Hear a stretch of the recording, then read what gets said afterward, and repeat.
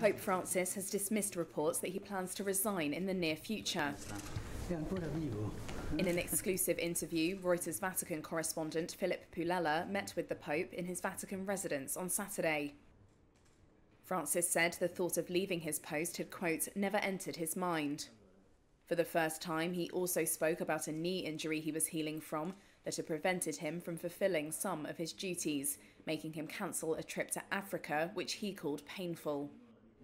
It's a ligament that became inflamed, and because I walked badly, and this walking badly moved a bone, a fracture. There, and that's the problem. Rumours have swirled in the media that a conjunction of events in late August, including meetings with the world's cardinals to discuss a new Vatican constitution, could foreshadow a resignation announcement. Instead, Francis told Reuters he was on track to visit Canada this month and was hoping to make a trip to the Russian and Ukrainian capitals.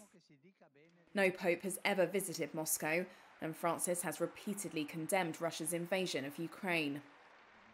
Last Thursday, he implicitly accused it of waging a cruel and senseless war of aggression.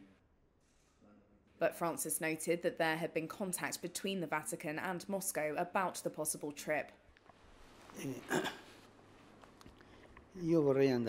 I would like to go, and I wanted to go to Moscow first. We exchanged messages about this, because I thought that if the president of Russia gave me a tiny window,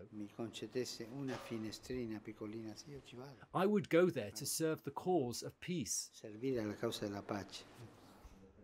The 85-year-old pontiff also repeated his condemnation of abortion following the US Supreme Court's ruling last month.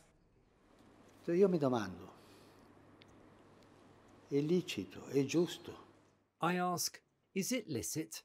Is it right to eliminate a human life to resolve a problem?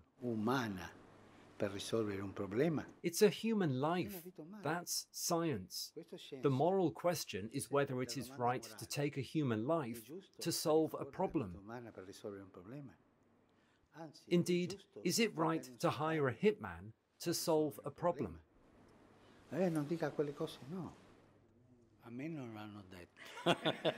Francis also laughed off rumours that he had cancer, joking that his doctors didn't tell him anything.